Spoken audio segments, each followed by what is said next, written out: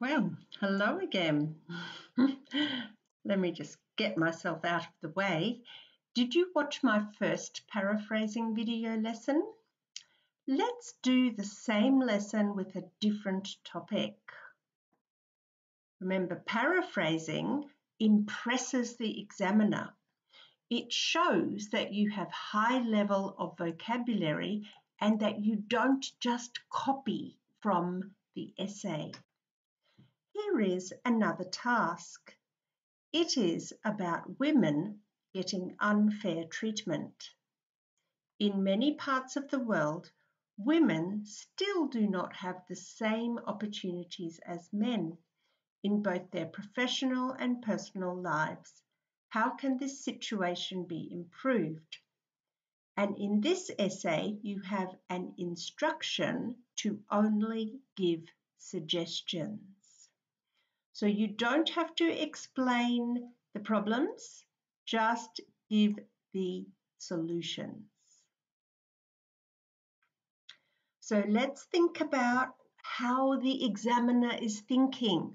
What is the examiner looking for in any English writing exam?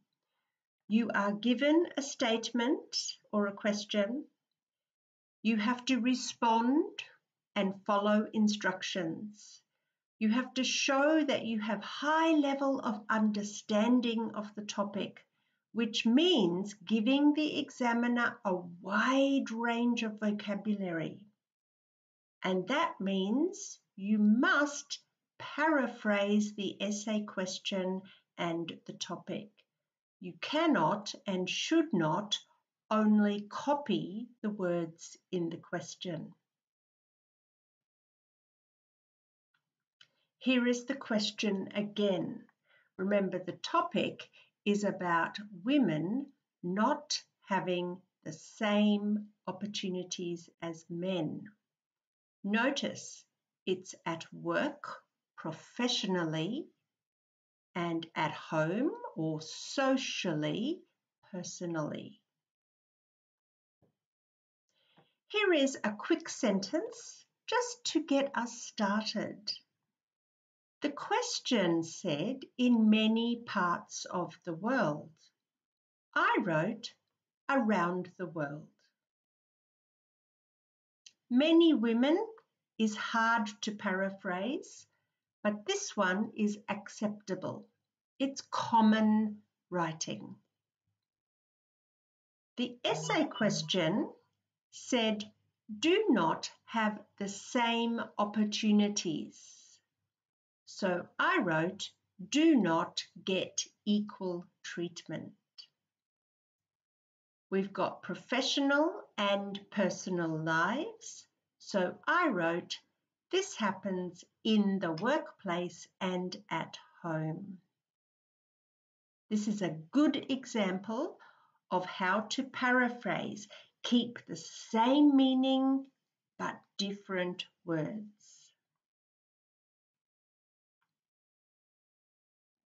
So remember what I said a minute ago. You need a wide range of vocabulary.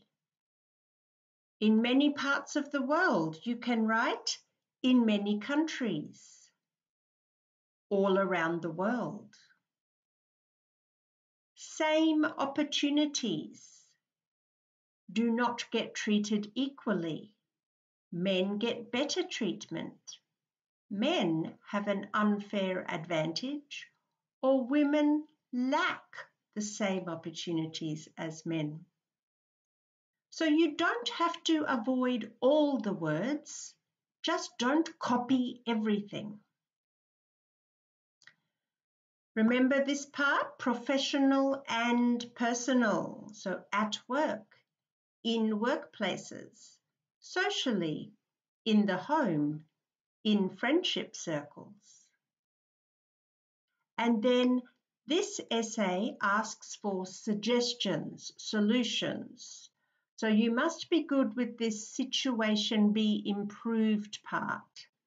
You might use another verb like fix, make the situation better, make it more equal, and look at this one, reduce inequality between the sexes. So I hope you now understand the high level and range of vocabulary you have to show the examiner. Start from the very beginning. The introduction, you need to start showing the examiner you can paraphrase. Remember, most essays have a 3-sentence introduction for IELTS Task 2. There is background information, followed by paraphrasing the essay question, and then the thesis statement, which is your position and your guide to the essay. So here is an example. It is undeniable that women lack the same opportunities as men. This occurs in the home, where they do most of the cooking, cleaning, looking after children, and at work, where they might miss out on promotions. This social problem can be remedied by, and then the writer gives 3 suggestions. And notice how this perfectly matches the question, answers the question, but does not copy everything from the question. You have to keep doing this from the question to the introduction and all the way through the body. Now, this lesson is really focused on your ability to express the meaning in a different way, paraphrase. So I'm not showing you all the paragraphs, just the beginnings of the body paragraphs. So remember the thesis statement. There were 3 suggestions. Number 1, changing the law.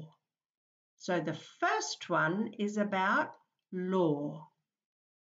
Number 2, using the media to show positive images. So the second one is about highlight positive images of women. And what was the third suggestion? Businesses have a quota for women in leadership positions. Now, a quota is a target number, So in the third body paragraph, it would be a good idea for each business to have a quota which keeps the proportion of women to men equal or more equal. So can you see, even from the introduction to the body paragraphs, a good writer is paraphrasing herself. You also have to paraphrase from the introduction to the conclusion. And train your eyes. Keep looking back to the essay question. In the whole 40 minutes that you are writing your essay in IELTS or another exam, keep checking. You are human, you forget, you get distracted by other ideas. So keep looking back at the essay question. So this conclusion says women are currently not obtaining equality. Nice paraphrase. Using the word legislation instead of law, and making our society a better place for women. Also, did you notice in the instruction it said be improved? And this student has used improvements, a noun. So I just want to remind you of some techniques for paraphrasing.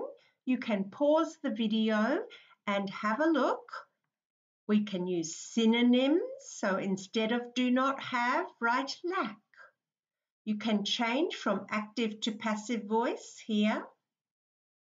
The third column shows changing the ideas around, so A, B or B, A. You can change the word form. This is a nice example. Maybe in the question it says unfair treatment, or in your introduction. Then in the conclusion, you can write treat unfairly. And the final one is to expand the clause or reduce it to a phrase. So take your time and learn them well. Here is the whole essay minus parts of the body paragraphs. You can find this whole essay in my IELTS Writing Task 2 video lessons. But the focus here is paraphrasing.